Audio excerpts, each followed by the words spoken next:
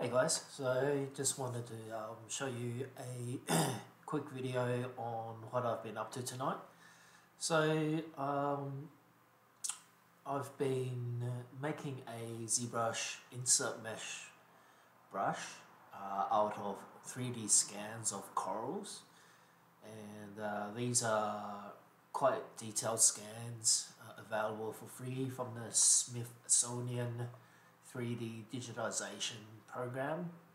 And if you go to this website 3d.si.edu, you can go through and download a whole bunch of cool scans. Some of them have textures on them, but yeah, I went to the coral collection and then just downloaded a whole bunch of these.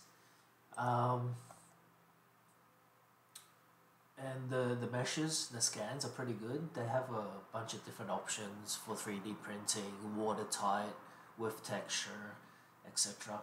So yeah, I just went through and downloaded the ones that I liked with interesting shapes. And my intention is to use this brush to add detail to scenes and characters and my artwork basically. So corals, they have really interesting forms. I can work off those or just use them as texture. So I've gone through and downloaded about 20 of these, and I'll just quickly show you what they look like. They're really nice. They're pretty good quality scans, good enough to be used in ZBrush art pieces or if you're concepting.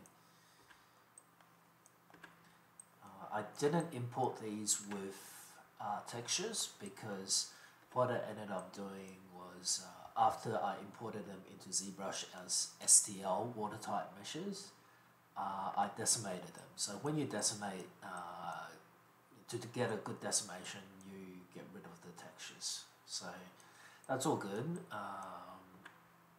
Yeah, the textures generally have lighting baked in them anyway, so they won't usually work well. But for what I need it for is basically just adding in detail to my scenes. So yeah, you can see these are pretty awesome. And these have been decimated, so if I zoom right in, the details get crunchy. But most of the time, they'll probably be seen, like this, at this size.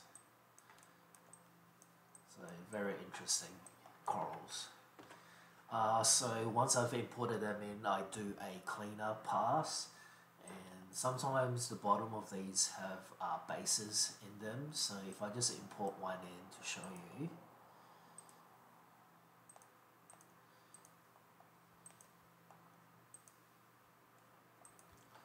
And then some of them, sometimes they are in like really weird scale as well, so they can be really big or small.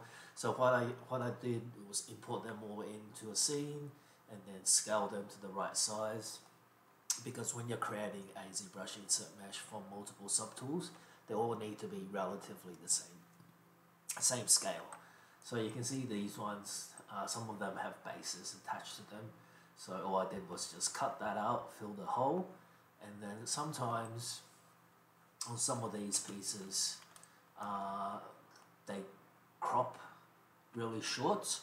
So what I did was on some of these, I just extended the base out a little bit like that, and then clean up because when you're doing the insert mesh, you want it to be going into the mesh, so you don't want any floating stuff in there.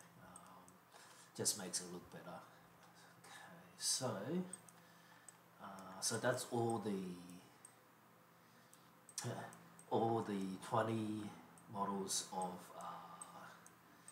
coral, and I've just gone through and decimated each one, and each one is about they range between 250,000 points to 100,000 points depending on the amount of detail, and they come in pretty high res at about 500,000 points. So decimate them, and then I've make sure they're all aligned to the center as well. So you can see that this is just slightly offset to the bottom but aligned to the center. So when you create your insert brush, insert multi-mesh brush, it's important to get everything to the center. So I've done that, and then so the final step is to just create the brush. So I'm just going to quickly save this. Now when you create your insert mesh brush, you want to, it takes the orientation of your camera as the inserting camera projection point. So you don't want to be looking at it on the side while you create the brush. You want to be looking at it from the top. And that way it sort of, when you do the insert brush, it actually shoots it to the bottom that way. Top to bottom. So you want to look at it from the top when you create the brush. And then what you want to do is go to B and then create insert multi-mesh brush. And what that's going to do is take all the subtools in this project and then create. It's so quick and easy. It's awesome. I love ZBrush for this. And create. You see up the top here all of the models into a brush that you can just drag and drop anywhere in your scene. So I've got this created, and then I'll just go to an example scene here. 3D. And then when you're using the insert mesh brush as well, just make sure that your embed option is set down to the bottom. If you check this out, just select maybe this one and then do a projection. You see how it doesn't actually push it right down, and that's because your embed is above this height.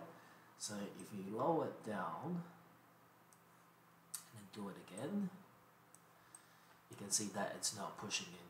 So you just got to find a happy balance here. And because we set it all to the right, to the same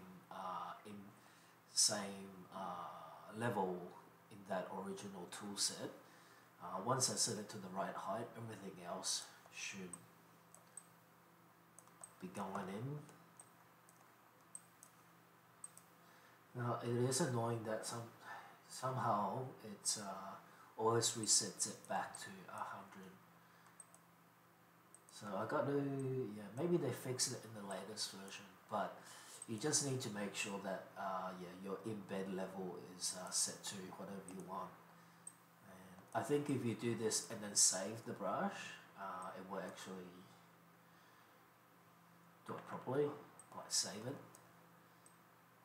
But yeah, this is so cool, and it's really quick and easy way to get a crap ton of detail in your model or scene. The only problem is that your scene will get really heavy. So it's a balance between having enough detail and having too much detail and too many polygons in your scene, which can probably blow up your computer.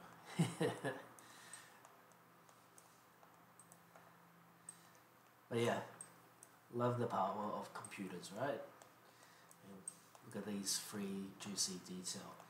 And after you've dropped them down, you can always move them around, scale them up if you need to, and all that jazz.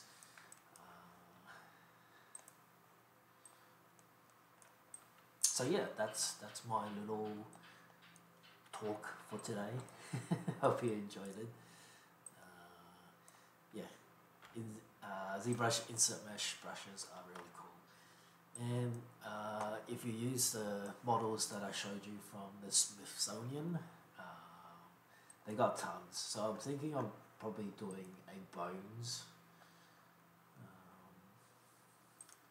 version soon.